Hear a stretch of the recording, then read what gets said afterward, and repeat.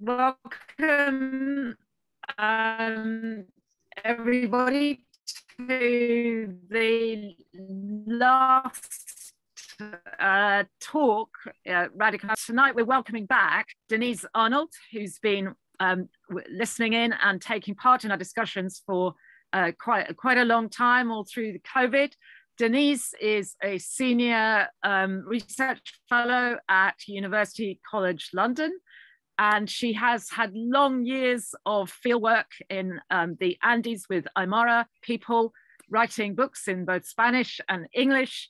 Tonight's talk, which I know is a really wonderful and engrossing talk, comes from one of those books, or from the material of one of those books, Rivers of Fleece, Rivers of Song. This is a fascinating investigation of Andean cosmology and cosmogony, of astronomy, and what she has called a cosmic female-centered llama ecosystem, interlinking women, the llamas, the sky, the earth, the seasons, and the darkness. The whole cosmos. The darkness, there will be a lot of darkness. So over to Denise. All right. Well, thank you very much to Camilla and to Chris and Rag for the invitation.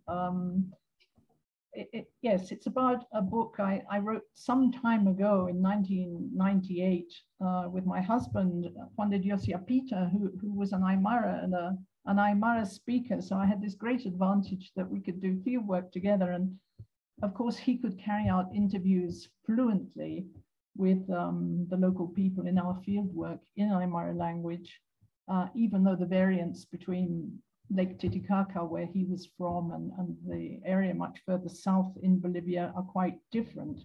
He learned to pick it up fairly quickly. It took me a great long time to learn Aymara, and I probably speak it more like a child, but I do write it quite well. So I'll share screen, hold on.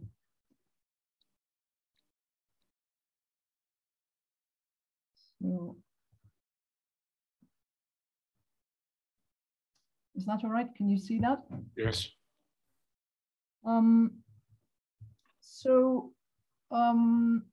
This is the area where we worked. It's right down the south from La Paz, around Lake Popo, and we work in the Cacachaca Ayllu, which is here, although we've also worked in these other Ayllus around Chaliapata, which is the local market town, and we've worked there for several years. It's very difficult now because of the drug market, but we knew this region very well. We'd also gone walking a lot in the north of Potosí, off to the east there, to visit people in Limey, where Olivia Harris did her famous work, and off to the Milma valleys to the east, which belong to the Aymaya, which are part of the Hucumani group. And the Hucumani and the Cacachacas, apart from being herders and farmers, are warriors. You can see a kind of fight out here at Carnival to celebrate the dead. They're warrior societies and they're great rivals. And in the year 2000, there was a very nasty war of the Ayllus with lots of dead and the American military involved and all kinds of things. Bolivia thought it had another Chiapas on its hands. My own contribution to the interviews we had with the people I am about to mention was my fascination with the world of women, with women's bodies. We'd been very interested in menstrual synchrony and the possibilities of since about the 1970s.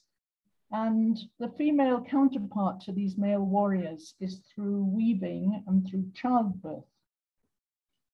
So the book is mainly about the songs to the animals sung by these women herders and weavers. But the relationship between songs and weaving in the Andes is primordial. This female power functions in parallel to male political power, which has been explored by Valdi Astvaldsson and others, male incursions into oral history. Tom Abercrombie's work is about that. And Tristan Platt's work, for example, about male shamanic discourse. I was more interested in this feminine power of the women's bloodline, which is called Wheeler Custer. They have this bilateral kinship system where marriage is patrilocal and the women move between the patrilines at marriage. And so this bloodline is seen as a kind of spider's web that crisscrosses between the male patrilines. There were three main singers that we consulted who were very knowledgeable about this. The first is Don Domingo Jimenez. He was a yatiri or shaman or wise person and a male midwife. There's Juan up there taping him. He was an old friend of my husband's. He was a great regional political leader and a male midwife. And he had many debates with doctors throughout Bolivia and South America about different ways of bringing children into being. The second was Doña Lucia Quispe from Cacachaca. She was the daughter and wife of yatiris, of shamans, and a healer in her own right, and a midwife again. She gave me some of her healer's kit because her children, having gone to Bolivian schools in those years, were taught to reject local tradition. And so she had no one to pass on this knowledge to. And then there was Doña Maria Aikalianque, also from Cacachaca, who was the wife of a local historian and a real character in her own right, with a profound memory and a great skill in weaving and song. She was also a midwife. The kind of songs to the camelids, in particular the llamas and alpacas, were already known in the early colonial period. For example, there's a comment in around 1613 by the indigenous chronicler Juan Ampoma de Ayala about them, and they probably date from long before. Of course, the songs to the sheep, the goats, the oxen, and so on date from the colonial period, as do the songs to the mules and the donkeys, which traverse the long exchange routes instead of the llamas between northern Argentina and market fairs, such as those in Challapata, the local market town for the Cacachacas. So you've got many different influences coming in here, probably Inca influences. The Inca were in the region for a while. You've got these songs of the arrieros coming up from Argentina on these long trade routes. You've got medieval religious influences of songs, particularly the songs to the gods and the saints coming in from Europe through Spain, and so on.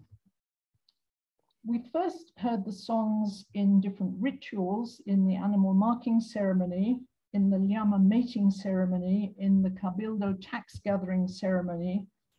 And at first it wasn't a part of our main period of fieldwork. We transcribed them, visited the places mentioned in them, because there are lots of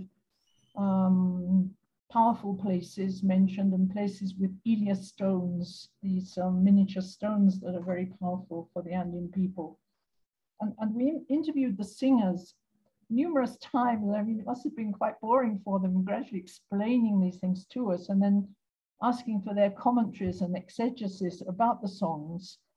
They always said that the songs are sung for their productive power and to honor the Virgin Earth. The recordings we made, we generally tried to make in more controlled conditions, but it always has to do with drinking a lot. So you had to drink along with the singers. Once they'd drunk quite a lot, then they would begin to sing. Historically, the importance of learning, herding, and weaving for young women was probably a part of first menstruation rituals, and this was still the case in Inca times, as you can read in the chronicles. It must have been a similar situation to that in the lowlands, as described in Pete Gow's studies of Peru. This aspect is no longer accentuated in Cacachaca, although a lot of the menstrual symbolism remains. It's often centered in an Aymara term, kama, which means both life and blood, and I'll return to that later.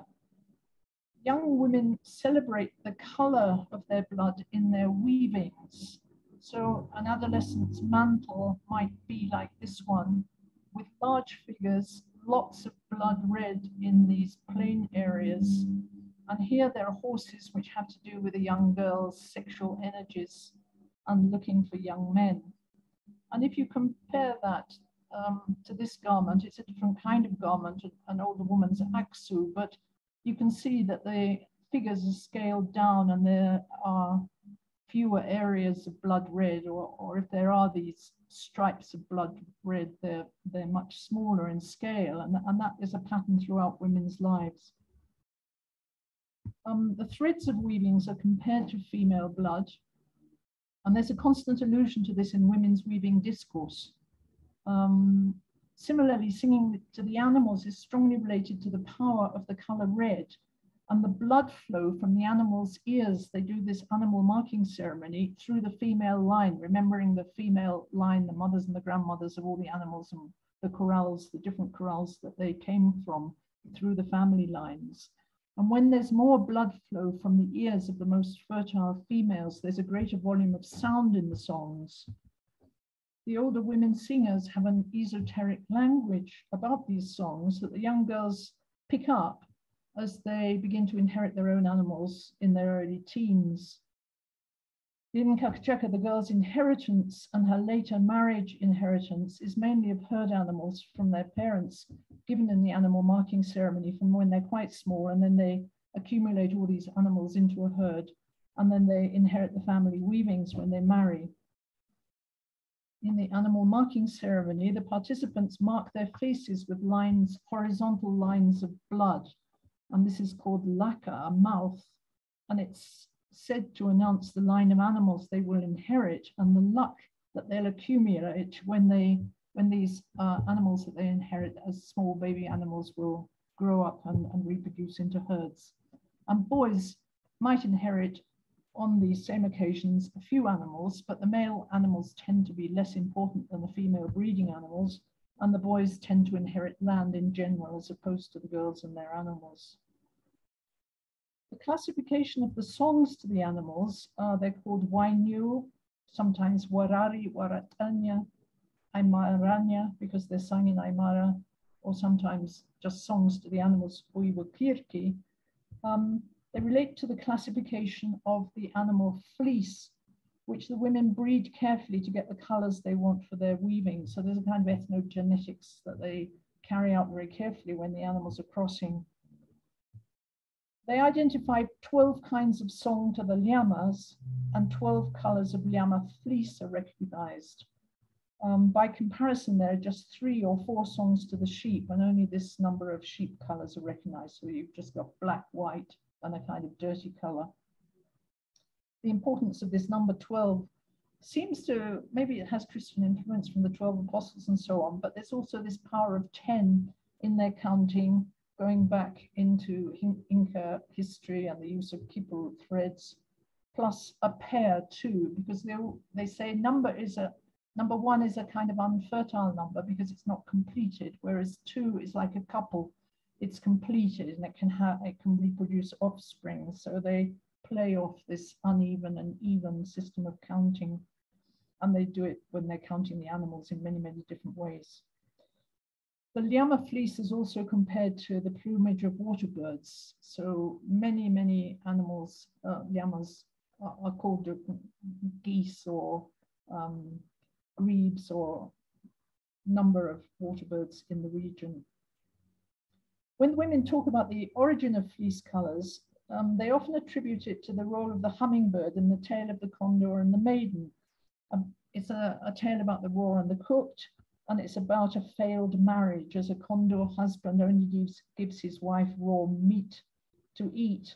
He steals her when she's herding, takes her up to his airy nest on his back after persuading her to scratch his neck. And it's about the tensions between matrilocal and patrilocal marriage in different regions. So the ending differs in one region and another depending on these marriage rules. In Kakachaka, the hummingbird is paid with a pelt of red or black wool for bringing the daughter secretly back to her parents' house from this area high up on the mountains, and they hide her in a large cooking pot. The condor comes looking for her and either pecks the contents of the pot and kills the girl, or in other cases, more matrilocal areas, he himself falls into a pot of boiling water and dies. In the tale, cooking meat is compared to cooking fleece. Fleece, fat, and meat are perceived as wrappings around the animals, and the women are in charge of these wrappings, so they have to ensure that the animals do have these plentiful coats of fleece, fat, and meat. An insistent motif in the songs and in the book is this one of red pathway, white pathway, huila cinta, hanco cinta. It's a borrowing from the Spanish cinta. Younger women relate these to the colors of the dust that the animals kick up when they go out at different times of year off to their pastures, red dust, white dust, or black dust, which they perceive as these colored ribbons or cinta. However, for the older, knowledgeable women like Doña Lucia and Doña Maria, these refer not only to the terrestrial pathways of the animals, but also to their celestial pathways. And they're referring here to the so-called dark cloud constellations in the Milky Way, where the bright stars make a giant pathway through the blackness of the sky. These pathways have to do with the dwelling places of various beings. They say that the dead go there, the siren water spirits, the sirenas go there. And then they have these kind of local variants of the little people, or duendes, which they call here a maiku. These are associated with the dead and the rains. They visit the island each year at Todos Santos, or the Feast of the Dead, at the beginning of November. And then they're said to return each year after the rainy season to these dark cloud constellations of the Milky Way. Women are considered to be the mediators between the earth, the water, and the sky. And women's breath is compared to that of the virgin earth, which brings the rains. So you've got all of these different kind of cosmological elements in play.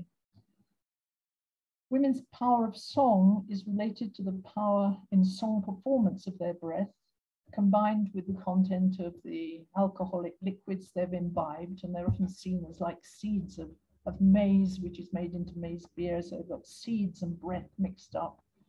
And the power of the voice is said to unravel like a ball of wool as they sing, and then they scatter the words like seeds, which help grow beautiful fleece on their animals, and hence the singers will be able to make beautiful weavings. Women say that they're wrapping their animals in song. There's a lexical similarity between the Aymara words for fleece, which is hawi, the lanolin or ointment of fleece, which is hawi, the word for river, which is hawira, for the Milky Way as the great river, which is hata hawira, and the verb to drench, hawichanya. And then there's another term for birth, that's coming out of the mother, coming out of the womb, which is hawi mukunya. So you've got this hawi with different suffixes. In this case, hawi mukunya, the suffix muku, indicates shifting the baby to one side when it's born to avoid damaging its eyes, ears, or fontanelle with the amniotic liquid and other bodily fluids. In talking about the songs, the women tend to mention two themes. These two pathways, red and white pathways, as pathways of growth.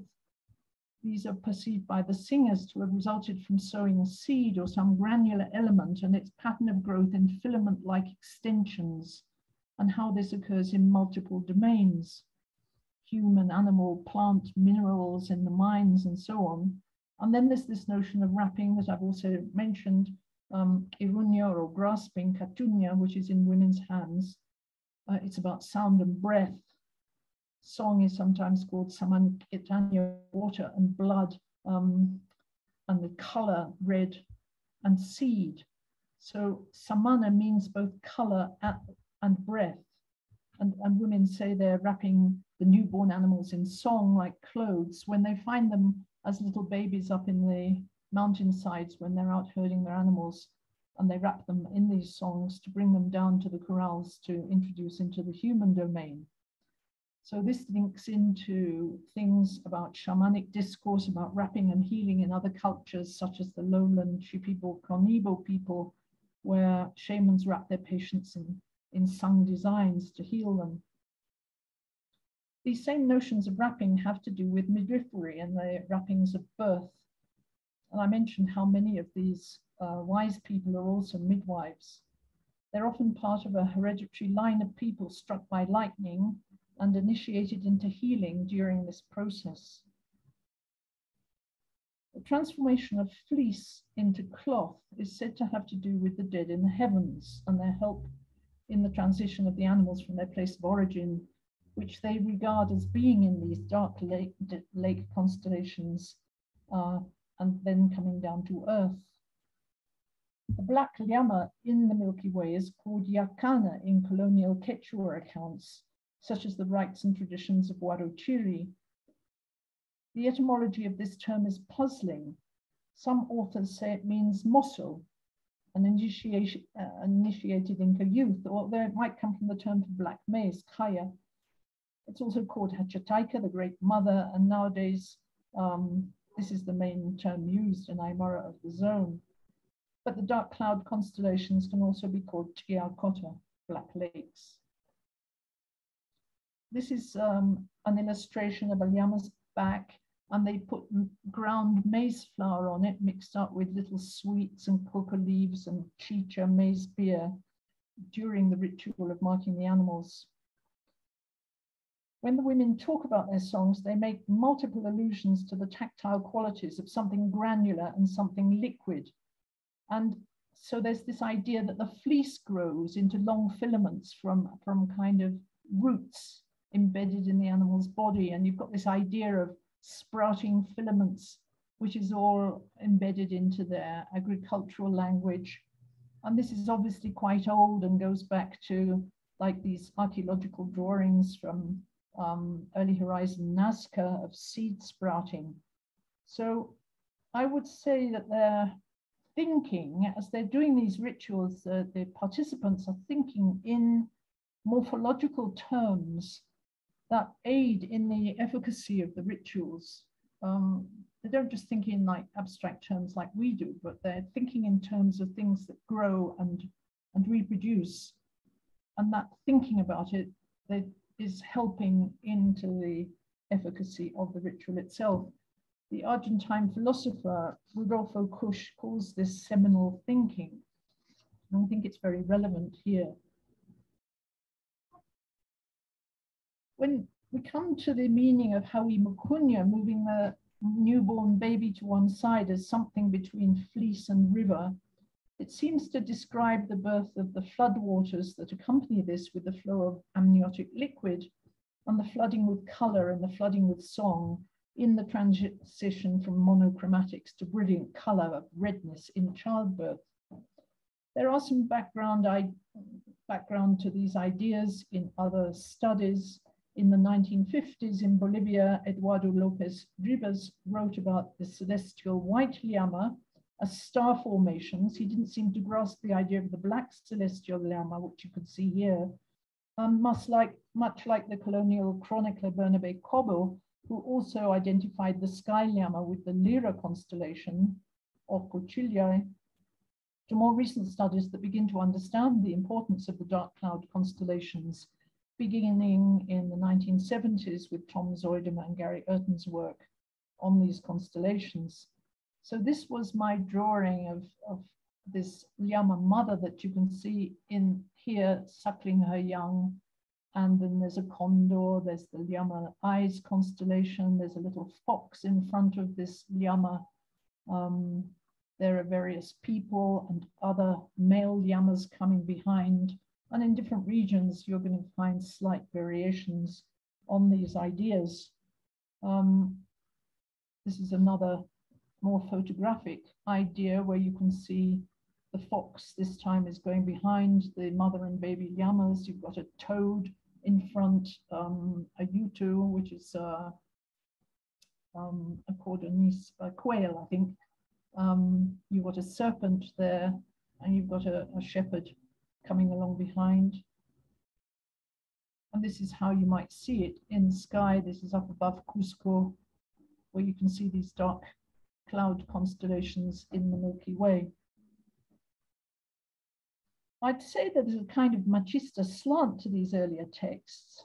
Rather than acknowledgement of the female-centered discourse that we found, which is about women's being and her pathway of sound, and all her different helpers, the rainbow, the breath spirits, the Ilias stones, the birds, to breathe life and color into the herds and manage the transitions from above to below, from the celestial herds to the terrestrial ones. As I mentioned, breath is samana and color is sama in Aymara.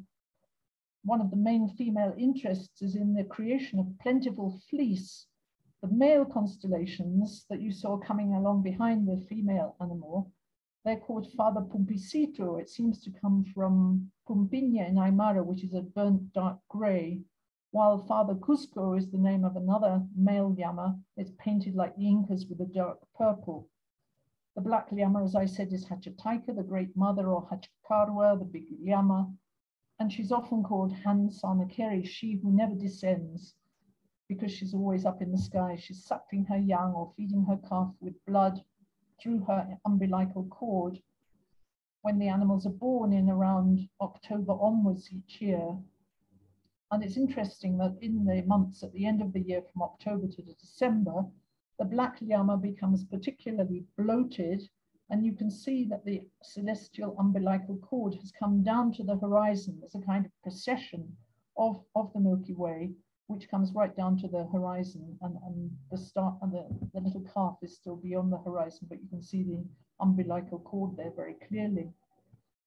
Libations are made to these celestial llamas in June at the winter solstice, and particularly around Christmas at the summer solstice during the rainy season, when they traditionally remember the female llamas, whereas the males are acknowledged at New Year, and the alpacas are remembered at Santa Warawara or Santa Barbara on the 4th of December.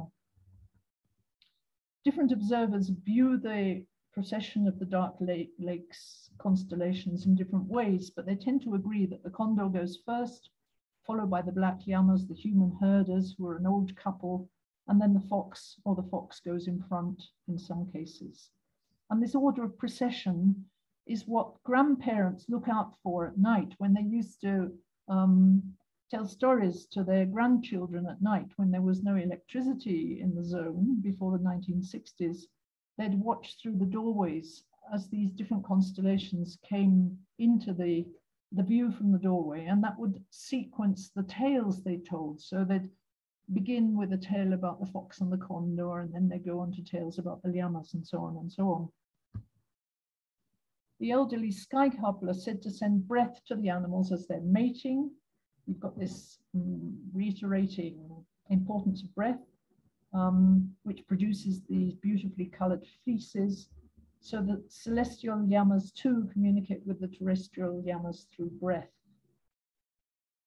Women's exegesis about the process of bringing the sky animals down from the heavens to the earth also concerns the water birds and llamas in a kind of hydraulic cosmology. Doña Maria Aika explained to us how the llamas come down from the highest mountains. In Cacachaca, these are called Toru and Hokchu, with the flow of water over the rains according to a reciprocal agreement with the gods in the heavens. They say that the first agreement, or the first reciprocal agreement, was made with the Sky Father, the Sun, and the Moon Mother, who are the Inca gods. And then later on, these passed the power onto the high guardian mountains, or Uwiri of the place. And these, until today, are considered the true owners of the animals, and the humans just borrow them, hence the feeding of the mountains with animal sacrifices, and they call them payments, borrowing from the Spanish pago. These ideas also relate to the rituals of animal inheritance when the mountains grant animals to the women of the Ayllu via the Ilia miniature stones. These are little miniatures made from stone, which are used in rituals, probably to scale up the efficacy of a ritual. There are stones out in the Ayllu countryside which are said to look like the llamas, and there's a myth of Mount Toro marrying Mount Hukchu, and yet the sun suddenly coming up. It was dark night. The sun comes up, the cock crows, and then they all turn into stone, and there they are. And you can see these lines of llamas in the stones up there.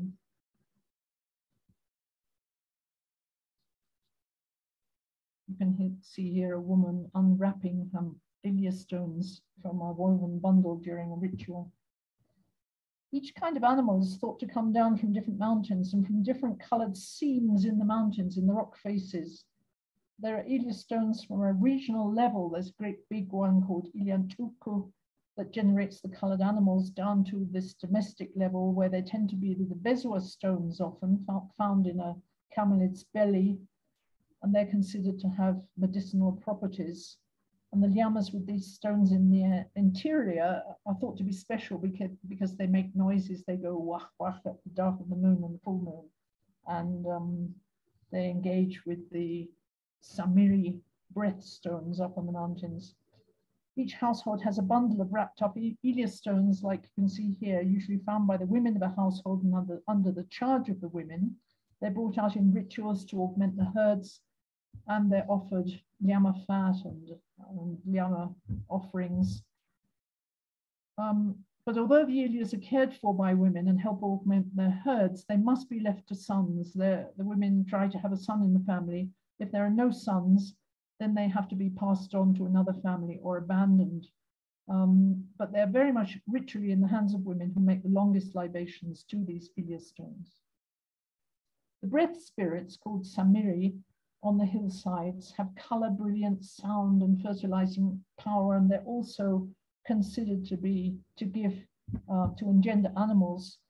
They're often of natural colors. They have some bird colors in them. They gleam again on the nights of the dark and the full moon, and they're thought to refract into the colored pathways or ribbons of red and white, and they help women in their paths of song. So the animals participate in this watery ecosystem, drinking the rivulets and returning this liquid to the earth as their sweat, urine, and excrement.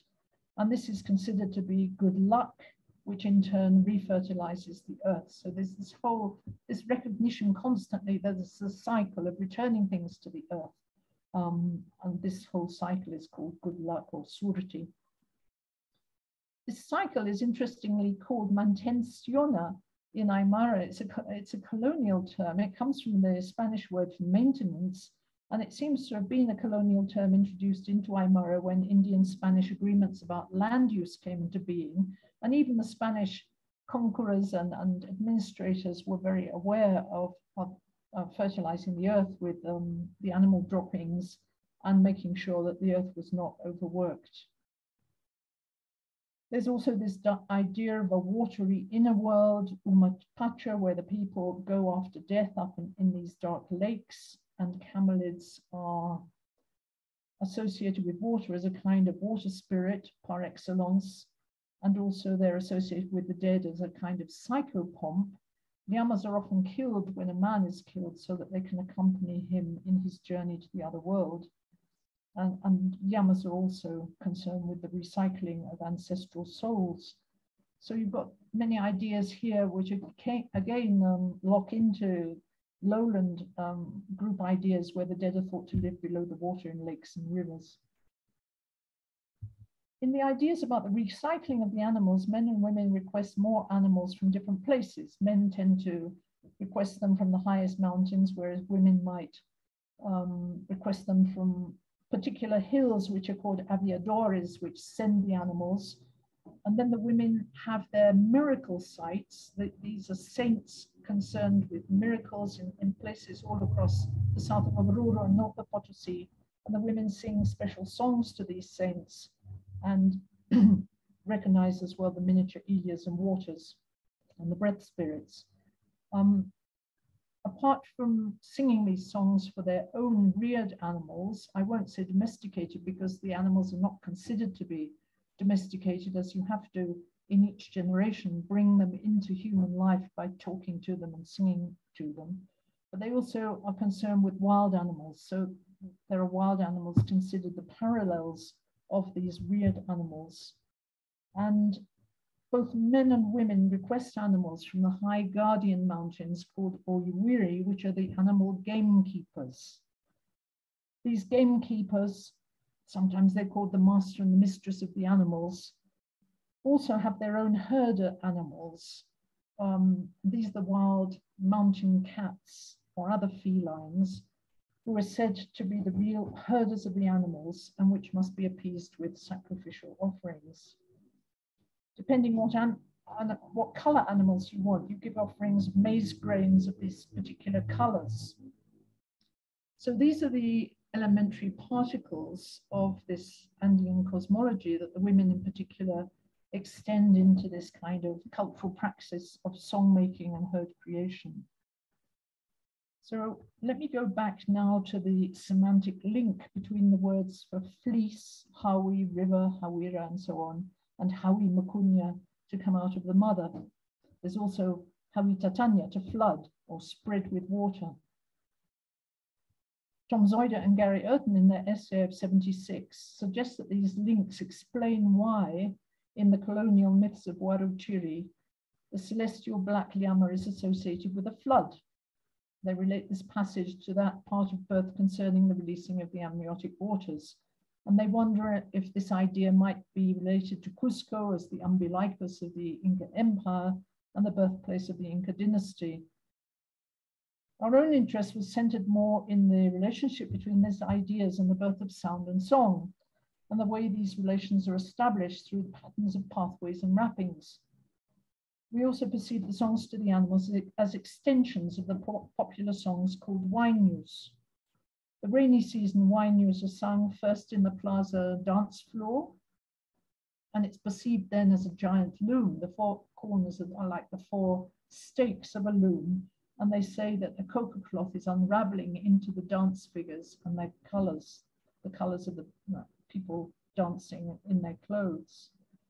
And then these wainyus spread all across the Ainu territory. Young people go out and sing them in their villages. They're sung to wake up the Virgin Earth from her slumbers so that cultivation can begin. And the singers refer to her time of year or her period, meaning the rainy season, talking about the Virgin Earth. So the songs to the animals are in some sense about how sound and color spread outwards in an organic pattern of granular and filament-shaped elements with the wind and rains at this time of year. So what are the birthing habits of the celestial black llama? We saw that this happens from October to December each year in the rainy season. In Chris Knight's theory, there's this alternation between the rainy season and the dry season as a larger instance of that of the dark of the moon and the full moon. And here in the Andes, this notion of red pathway and white pathway also identifies women more with the rainy season there and the Earth's menstrual period and its celestial equivalents in the Milky Way, together with its generating of seasonal growth. Men are more identified with the dry season and with warfare that happens in the dry season, although they do take on the responsibility to prepare for the rainy season through their music and rituals. Men play panpipes during the rainy season, but they say that the water gets stuck in these panpipes and it can't come out until the rainy season. So they do this ritual implicitly to help. Women in particular must help the celestial black llama and the Virgin Earth to give birth to the terrestrial herds in the heart of the rainy season. They do this through prayers, libations, remembering the mountains as the Lord of the animals and the pastures, and they constantly observe the constellations to do this. Men also did this on their past journeys with their llama caravans to the valleys from the end of May at Pentecost until early August when they returned to the Ainu. And when they went down to the valleys, it's interesting that with this procession of the Milky Way, the black llamas were going down to the horizon as well. And the men would say that the celestial llamas would pee urine, yak, to bring on the rains. So there's a kind of male side to this. And this word yak for pee might be the etymology of the tale of Waruchiri, where the black llama is called Yakana. This constellation of ideas is obviously quite ancient. There's iconographic evidence from formative cultures like the Wankarani around Oruro, which is really the ancestral culture of areas like Kakachaka, where you've got these llama heads, but they're changing into felines. So you've got this transition, metamorphosis going on here. In Pucara, which was an earlier culture than Tiwanaku on the north of Lake Titicaca, You've got this kind of mistress of the animals here. She's holding an alpaca by a rope. And in her other hand, she's got a net bag and a kind of image of the moon at different phases. And she's wearing bird feathers and big tupu pins in her dress. Then this is a Tiwanaku textile of llamas giving birth. If you can see, it's very dark, but you can see where I put the red rings around the little llamas coming out. And it's just like this, this llama looking back at a baby just coming out of her vagina at the back in a real birth. As I said, the women considered the black llama to become more and more bloated through the latter part of the year with the rains inside her until she finally bursts, giving birth to the young herd animals and the food crops. They compare this process to the birth of the placenta and the amniotic liquid, and they compared this to the celestial fox falling down to earth in the well-known folk tale and bursting on landing with all the food seeds inside him. The women observe how a baby llama's sleeping place is a particularly bloody place on the placenta, like a blanket, and how when the baby is born, the placenta comes out to become its first snack food. The placenta is closely observed after birth by those around. Its white membrane is separated out and called the soft and tender field, equivalent in Aymara, and then the placenta membranes, amnion and chorion, are taken to some flowing water in a river nearby to float away, and thence bring back hundreds more animals. The celestial black llama is thought to drink all of the celestial waters during the rainy season and then to spew them out as her urine and blood when she gives birth in December. And she makes this sound, pah. This phenomenon seems to condense all of the rainy season into one single rainy month. Hallupaxi is the women's red pathway. It's the same for the virgin earth, who becomes red with the flowing rainwater over the muddy fields. Also the female spirits of the dead, the Hiramaiku, wear red skirts and green mantles like the bloody earth itself and the sprouting green vegetation as their mantles. Women like the earth are thought to become pregnant when they grasp the seed of life with their blood, so they are but an instance of an immense cosmogonic menstrual period.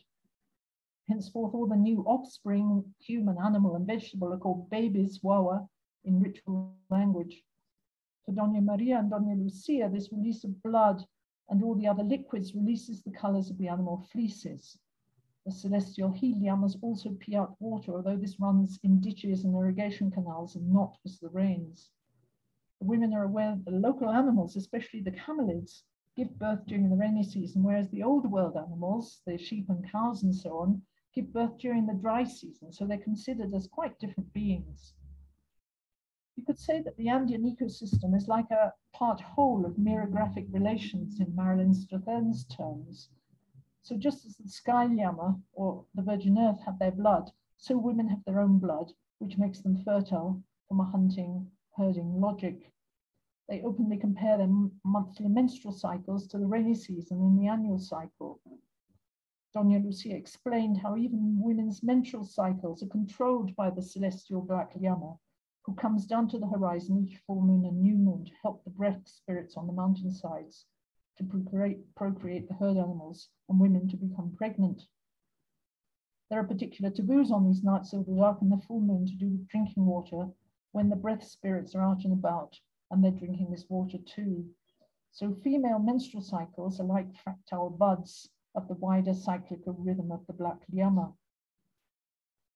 In Aymara language, women reiterate this idea of seed and filament growth when they're talking about fleece formation, pasture formation, iliostones, or the human obstetrics of fetus and umbilical cord, while it feeds on the placental blood from the granular teats on the placenta's surface. Don Domingo notes that the mucus plug at the opening of the uterus, called tawaraku, tarwa is wool, has to be released before the amniotic waters can descend. The baby lives, but the placenta dies. The birth canal is called a gateway, pungu. The baby is received onto a black llama hide in a water-boiled cloth to soak up the blood. The babies move to one side to allow the maternal blood to drain away on the earth. Note that dead bodies are treated rather like newborn babies, as a fine fleece is placed over the face. Tristan Platt notes how fetuses inside the womb are compared to mummified ancestral Chulpa people. The sky llama suckles her young, but on red blood or white blood as milk. Immediately after a birth, people are quiet, but then the chatter increases in volume to an exuberant level of sound. The new mother must not sleep, as malignant spirits are all around. Bystanders beat wooden spoons or a wooden cup on her side to stop her from sleeping until the placenta appears. They say that female ancestors are hovering all around and could suffocate the life out of her, so making sound is atropaic to ward off these ancestral spirits. In rural communities, postpartum hemorrhage is a very real risk, particularly as they take herbs to speed up the labor, and this can be risky for postpartum hemorrhage. And the early cutting of the umbilical cord recommended by some people does not help. Finally, the placenta is buried with some salt just inside the threshold to mark the female bloodline, and gradually the sound sinks back to its normal pitch. Women midwives say that the rain clouds rising from the earth are her breath, and relate how the clouds dance like hunks of fleece. As helpers of the sky llama, they give her strength, and when the rain falls, they give energy to the earth, making her sprout with the crops and give birth to all the flowers. The people of Kakachaka love this time of year, and they insistently ask for photographs of them in their fields. In the dry season, everything is lifeless in comparison. The dust makes it all dirty, and weavers use duller colors in their textiles as compared to the vibrant colors they use in the rainy season, when they also use the designs of flourishing pathways of growth of the flowering vegetation.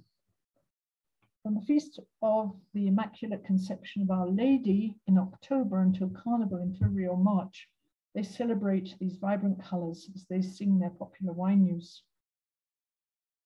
The women emphasize that whereas ordinary llamas get old and can no longer have young, the celestial llama is always young and can always give birth, hence she's called Winyai Taika, Eternal Mother.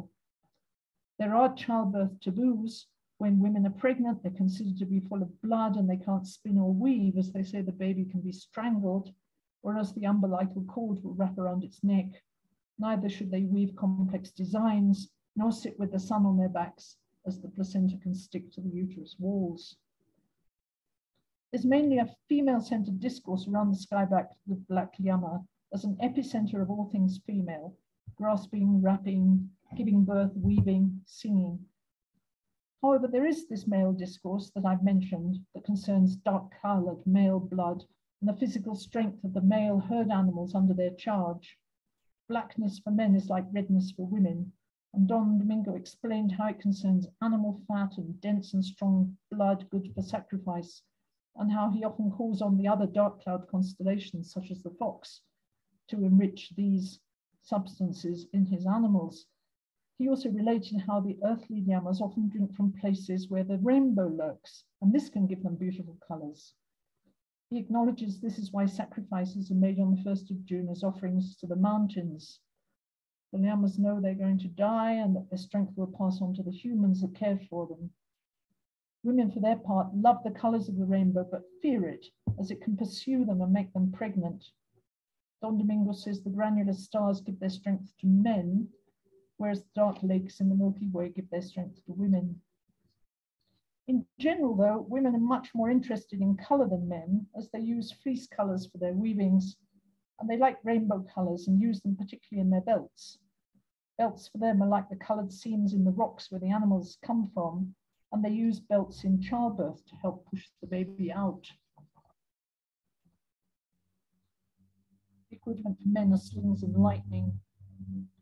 Blood is considered to be so powerful that besides pregnancy and childbirth taboos, there are menstrual taboos. And menstruating women should not go into a cultivated field. A woman should not look at her blood in childbirth, but avert her eyes. But a woman giving birth can make sound, even wail or scream. Dona Maria confirmed how all things devilish, sahra, are linked to blood, and how women have their blood at the dark of the moon or the full moon. Women tend to stay at home on these days as something sacra or something diabolical might enter their bellies. There are particular places that are considered devilish, like this Sky River, Devil River, where there are many powerful stones that flows in this ravine called Cosmology, where the river has multiple colors in its waters, like the colors they want for their weavings, but it has this dangerous quality. Or else there's this rock face here that usually the water cascades down, and it's got an opening into the underworld where the Tio and the devils are all making lots of things in their factories. They're like black holes that can eat people up, where rainbows and sirens and Ilias stones dwell. So looking back at these ideas now with hindsight, I just mentioned some common threads that link these notions of human bodies and blood flow, and the necessity of sacrifices to the mountains to assure the continuity of reciprocal relations between mountain guardians as the true owners of the animals and the herders that just border them, and the herders' fear of predation by the wild feline mountain herders if offerings are not made to them, and the moral obligations triggered by these ritual complexes. I mentioned in passing how the term karma in Aymara means both life and menstrual blood. Karma also refers to the main trunk of the body, including the stomach, but also the belly. Within the body, karma refers to that which breathes, presumably the lungs, when mention is made of the way the virgin earth makes the clouds breathe to bring on the rains. Women in particular make offerings to the virgin earth of red llama fiber, cocoa leaves, and meat to persuade her to renew the pastures on the hillsides with her rains each year, and hence the animal coverings or wrappings of meat and fat. In the gendered aspects of these ideas, men are said to express the power of their karma through their spiritedness, their animal as individuals, particularly their power to frighten another being through a show of courage, kamasa. Kamasiniwa means one who has courage. Kama can refer to a man's luck, whether in battle or in his ability to hunt or rear animals. Women, on the other hand, are charged with cycling kama in a more collective sense, through their preparation of food to fill the stomachs of their families and of everyone present when there are fiestas. Importantly for a woman, her kama refers to her sexual rhythms and her reproductive potential and outcomes.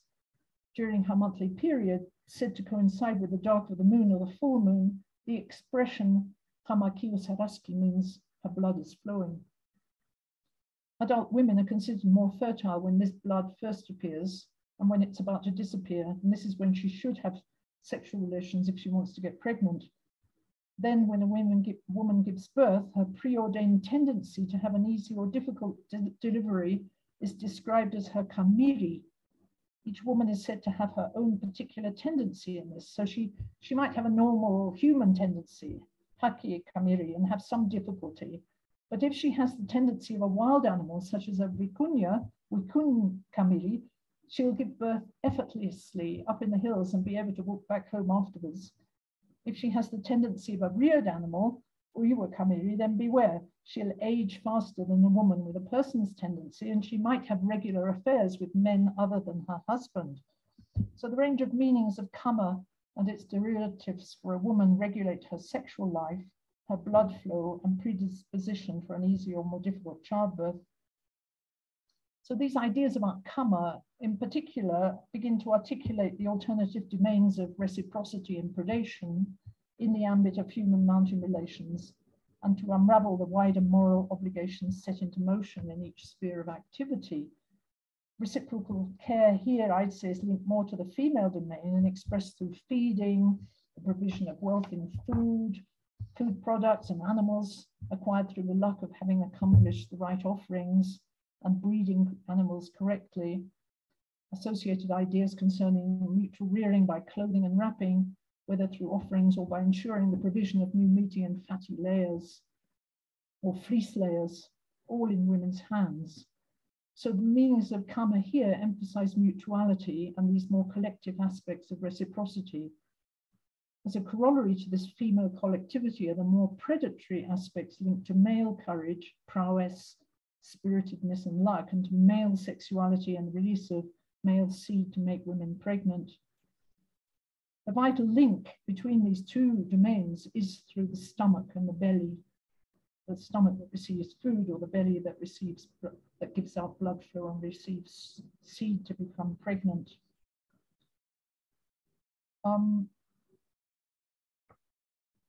I might just play you a few bars of the women's songs just to finish this. Here are the women marking the animals or directing the men how to mark the animals. My notebook's trying to work out what these songs were about. Here you can hear the libations just before the songs. Can you hear the sound of that? I think is the sound coming through, or is it's very weak?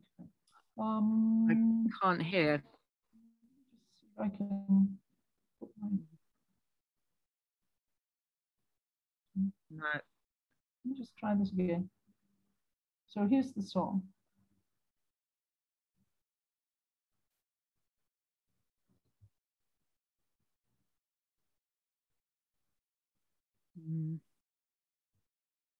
Nothing.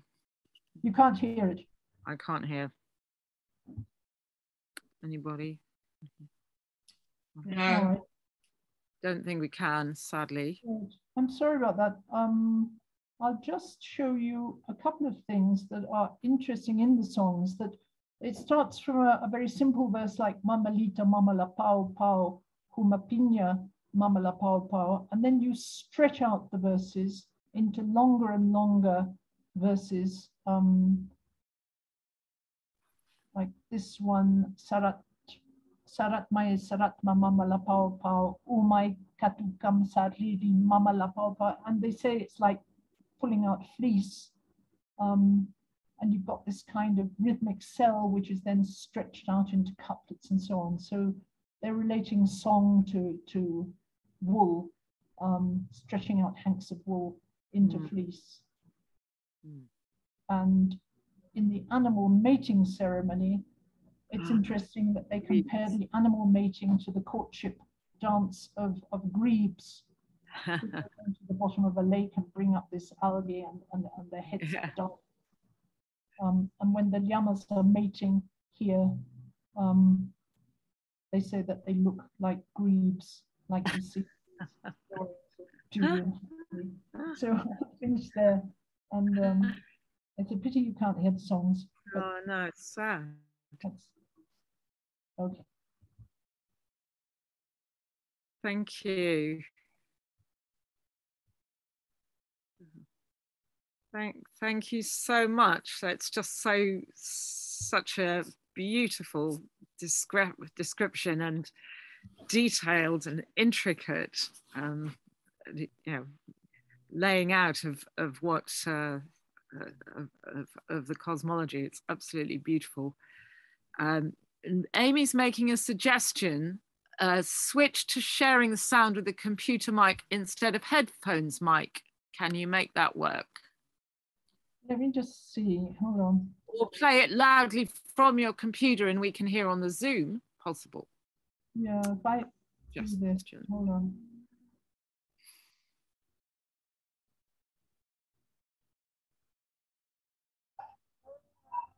Is that better? Yeah.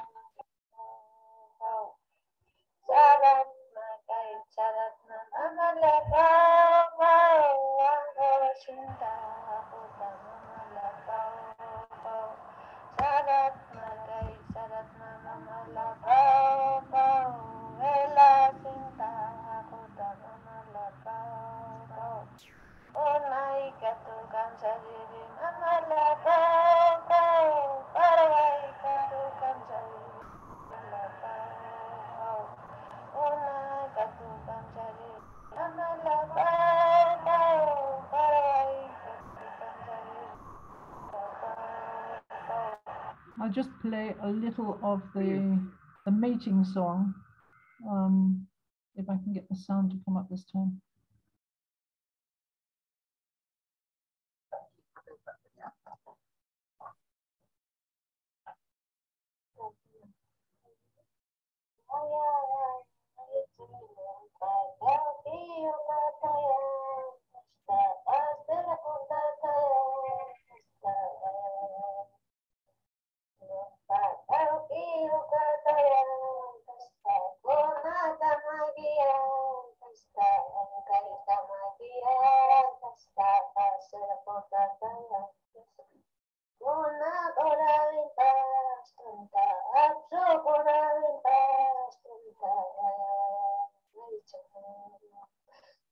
Okay, so you get an idea.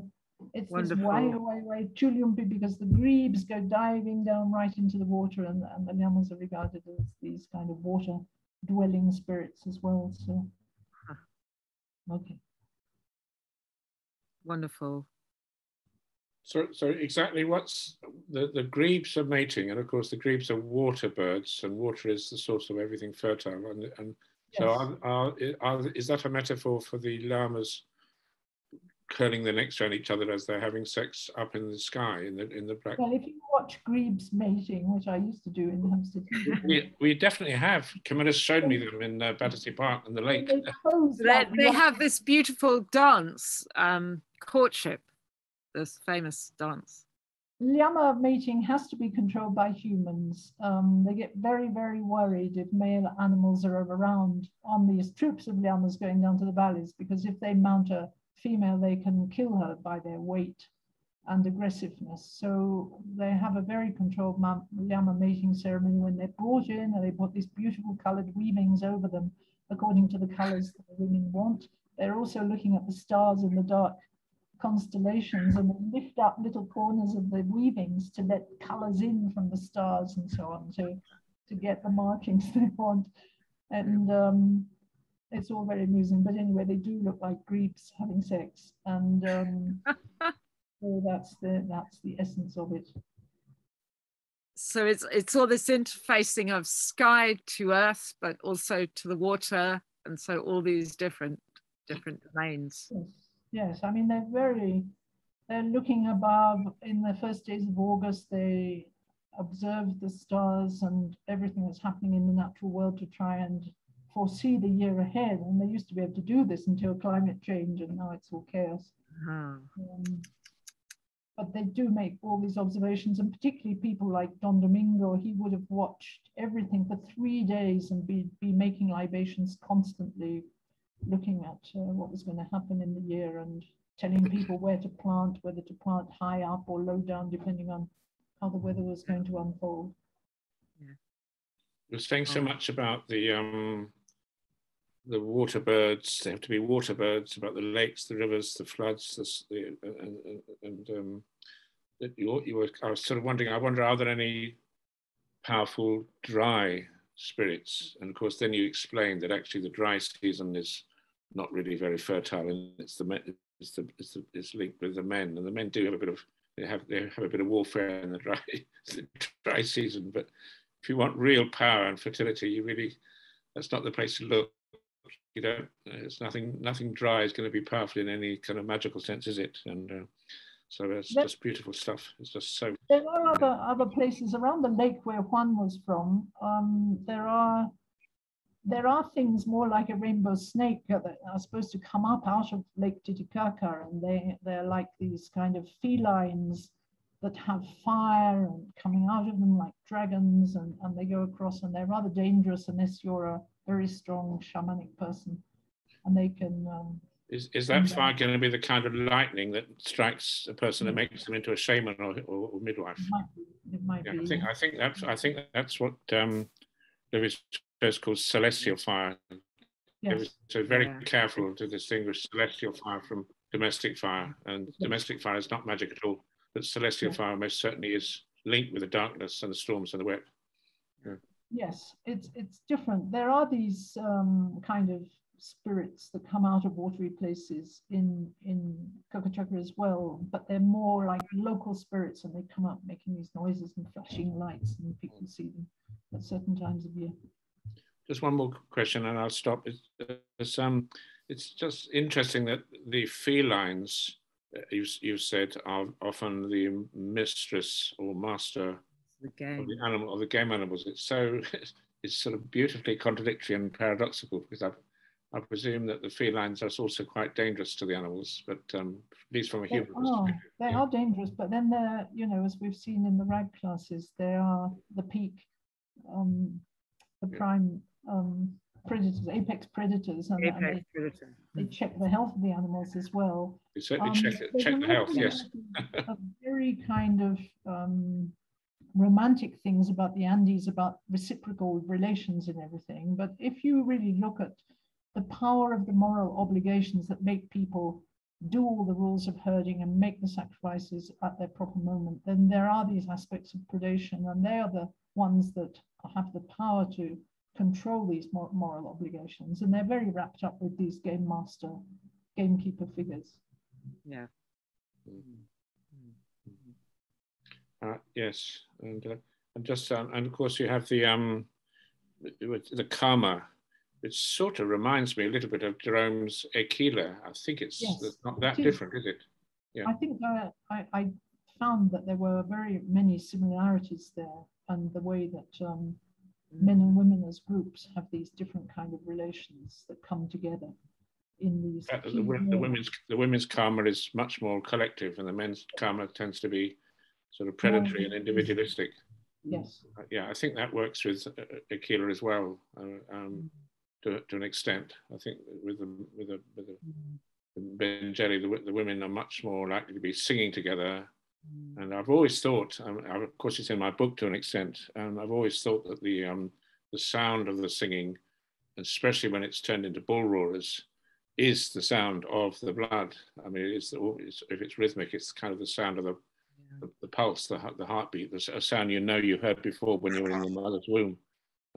So all of that is so suggestive of something really, just an extraordinarily beautiful variation on a theme which is kind of everywhere. Yes, I do wish that we could find somebody working in South Africa and those places, because they do have songs to the animals there, and it's about walking with the animals, and it has these kind of rhythms. So it would be very interesting to compare them. Mm-hmm. Yes, yeah. meaning these herders. Talking about, yes. And potentially the Himba would be really interesting about that. I don't know if it's there, but it may be Khoi Khoi. Yeah. Maybe we could ask Roy Ashton, who's doing Kalahari sign. I think it may. I'm not sure if he's working with herders over there, but I mean, it'd be interesting to get somebody there. No, I know he's not, but yeah. Find out. Be interested to find out. Yeah. Has anybody got questions for Denise?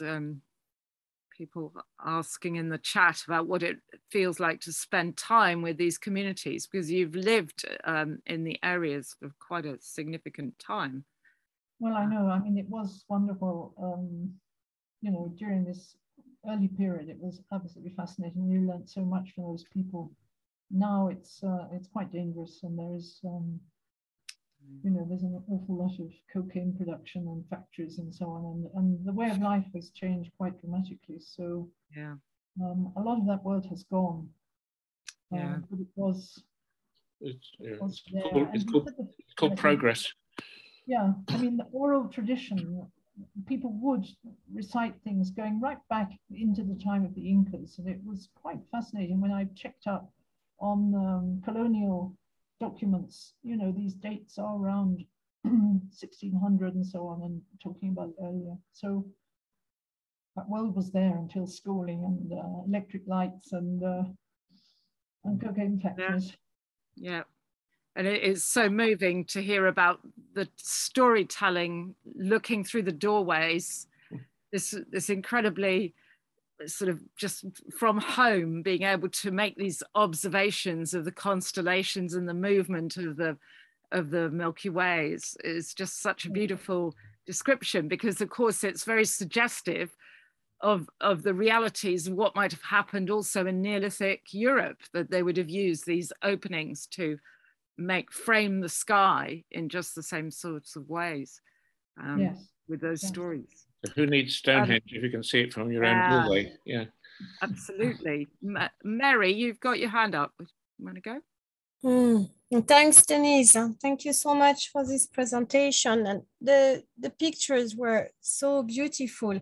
I had never realized that the Ila stones were sculpted. I had never seen any picture before, so I just imagined they were just regular stones, like some of those beautiful stones taken from the mountains. The one, oh, right. So all the Ila stones are sculpted, all of them, aren't they? Well, the little ones, well, these ones are like carved ones, but they do have ones of funny shapes, which are the bezoar stones that they find in their animals. And then, what can you explain the bezoar stones? Because people won't know what that is. What do we call them in English? It's got some funny name in Latin or something. The agrophilia. Can somebody remember? Yes, I read the name before, but gastroliths. Gastroliths.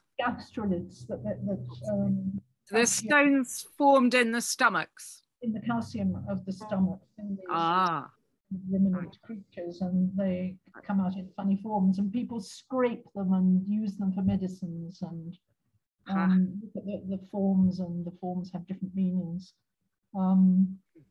So they are important, but then they do call Ilia stones at lots of different levels. I mean, there are places in Peru where they have these rock carvings, and they are landscape carvings. So they're like miniatures of a whole landscape that you will then work and create terraces and so on.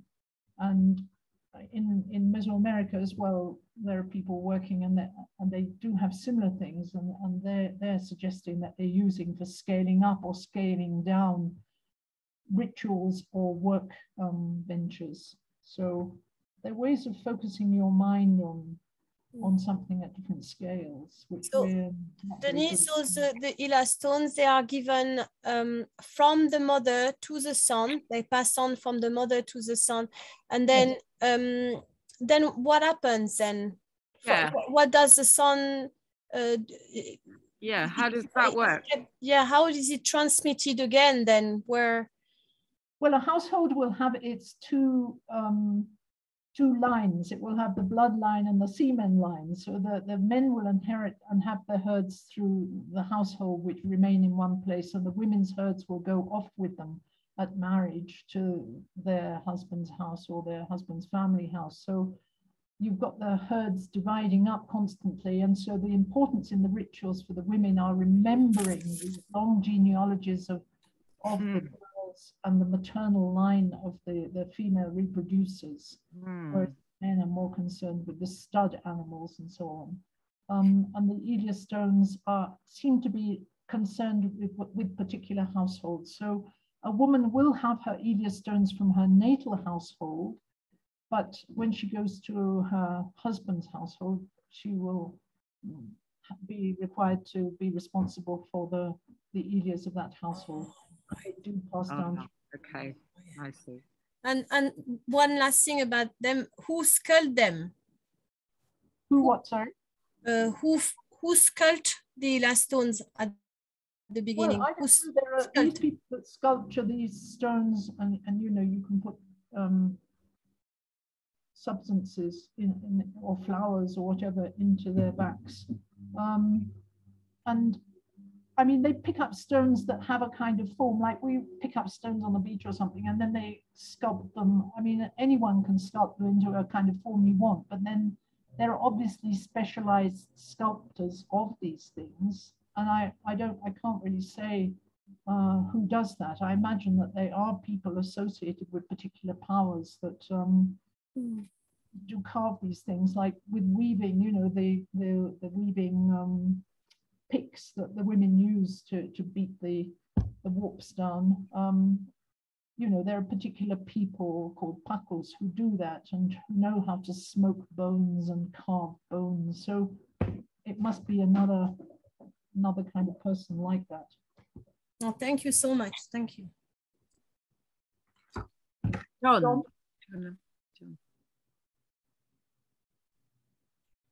Hello, Denise. I wonder whether you came across any specific reference to star color.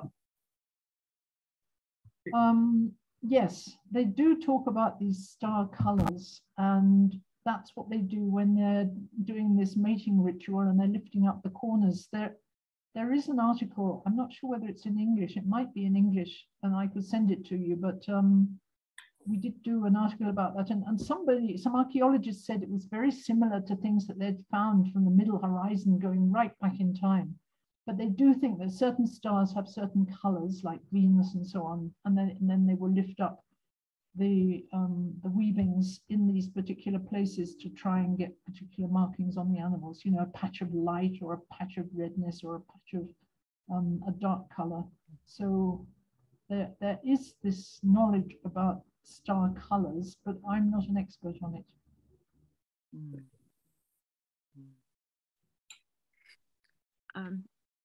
Edward, do you want to come in, or do I need to read the question? Edward's asking about rituals or songs around the production of dye, and particularly red dye. Is that possibly? It's difficult to get close to that information because nowadays this kind of reciprocal idea about everybody being equal and everything in the Andes took over really in the last 50 years. And if you talk to grandparents and they talk about their grandparents, then you're going back to a world where there were real specialist dyers, and people would go down to the valley lands and visit the houses of these special dyers. And they would do red with plant colors, and they would do the cochineal dyeing of red. And some of the dyes would be kept in blood to preserve the intensity of their colors. Wow. Now, if you go back like these 3 or 4 generations, then you're going to find that people couldn't wear all the colors like they do now. Ordinary people, ina hake, could only use natural colors and a very sparse use of any other colors. It was the kind of noble elites that could use dyed colors, particularly red and blue.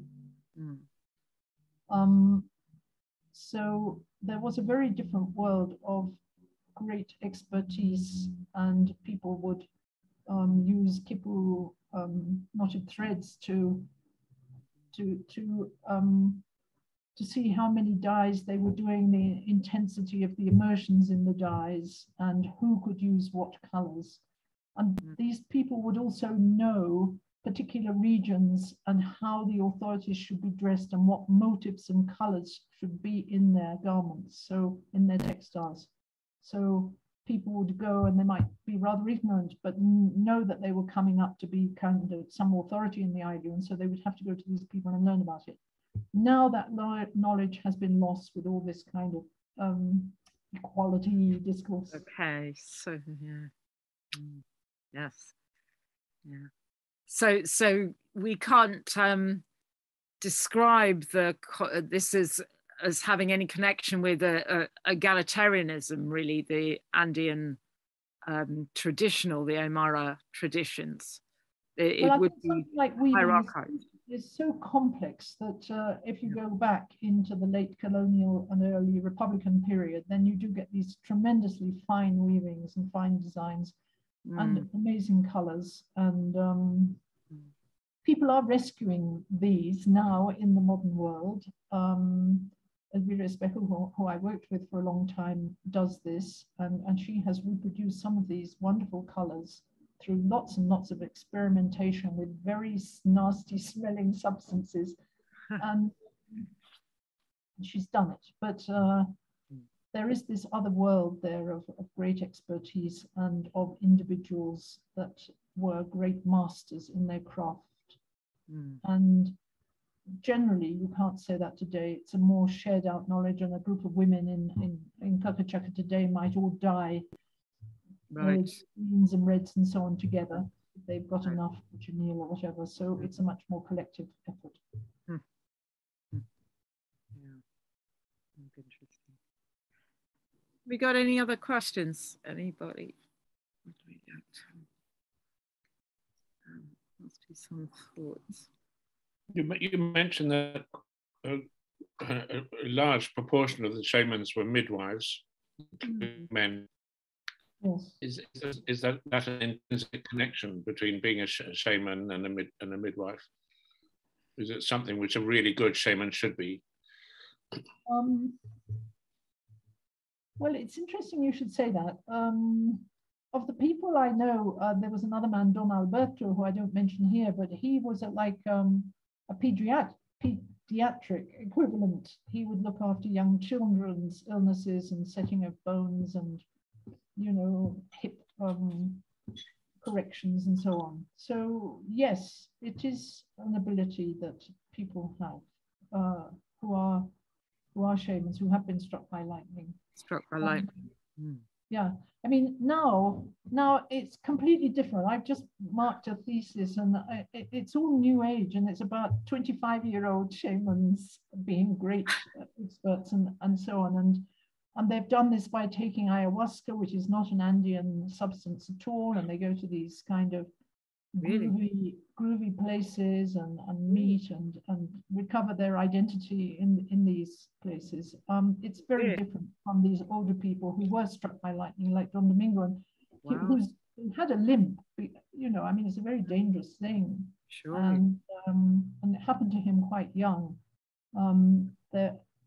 Some midwives also had strange markings on their arms, for instance, and that would give them a particular ability. There was one, Doña Hortensia, who we worked with, who was like this. But the world is changing very fast. And how much are the Aymara themselves like aware? I mean, how conscious are they of that? Is a very strong generational. There is a very strong generational difference, and you know, I mean, it's a war between the generations, because the older generation were ashamed to be Indians, and they forbade their children from learning Aymara and from doing a lot of rituals. And so a lot of people in their late teens and early 20s are having to go to these places to rediscover Aymara language, and they're renaming themselves as Wara Wara, the little stars, or Luli Luli, a hummingbird, and so on and so on. And they're called Yahakalin or Jahani or something, and modern names, Jenny, and they're going through it to rediscover those things. But they're rediscovering it in a very strange way with these urban shamans. And even in anthropology of the Andes, I mean, you know, the latest thing is coming out of Cusco New Age shamans, and you know, filtering through to us through certain authors who I won't mention, but it is very different. And what about your own work and your own work with Jose? Has that been valued because it's given some, you know, it's been able to preserve a certain amount?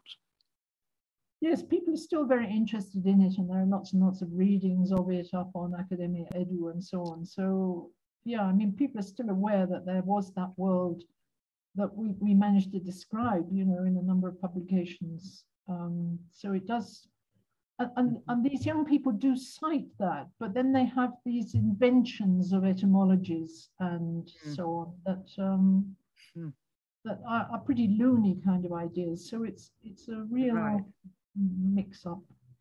And what if I can jump in again before we ask Mary, just in terms of it, because there's this intricacy of the gender relations, this weaving together these lineages and the inheritance and so on. But how is that reflected in the new traditions? Is there the same kind of subtlety in that gender? Well, you know, in traditional musical things, the women would sing and the men would play these musical instruments. A woman might play a little drum, a tambour, but mainly the pipe music was in the hands of men, and there's a whole male world, which is another whole lecture about the use of pipes and the way pipes would, you know, bring the rains and so on. But in the new groups, of course, they want to have international gender relations. So the women want to play the pipes and do all the other things. And the men sing with these feminine voices, you know, and these kind of, so it's all experimental. And I say to them, you know, well, what about all these other things about a male world? But they're not really interested anymore. Oh dear. Mary? Yeah, again. I was just wondering about this, the division between the women in their menstruation. Some menstruate at dark moon and some menstruate at full moon. And the division is not, you know, like in Chris's theory. I was wondering if this division, is it only physiologic in the woman, or is there any other sign in their daily life? Are they distinguishing each other in any other way, or is it just in a kind of hidden physiologic way? Do you understand my question? Yes, you know, there's not a hard and fast rule. They'll generally say you menstruate at the dark or the full moon, or you might begin menstruating on one and then it switches to the other pole. And that's quite common even in the Western world. But menstruation is not a kind of hidden thing. Although they have these fears of the rainbow and certain beings that might enter them. I mean, girls will just go around and blood will come down their legs and they'll just scrape it off with their foot or something and get on with a dance or whatever they're doing. So there's not a kind of het up thing about keeping it really private or anything. Even today, Denise, yes? Well, that, you know, I'm talking about these rural communities that I know best. In the city, it's another thing. But there would be these taboos, but it wasn't an absolute, you know, taboo on women not being seen or heard of and being shut away in a menstrual hut. There are these common activities that would be they would go to spinning nights together and all spin and tell tales and sing these songs. So there was a space for women to do those things at night. But during daytime and so on, they would just get on with whatever they were doing. Yeah. Thank you.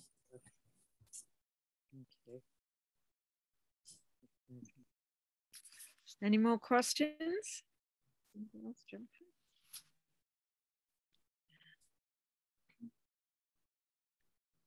you want to say a bit, Camilla, about next term? Yeah, we're nearly 8 o'clock, I suppose.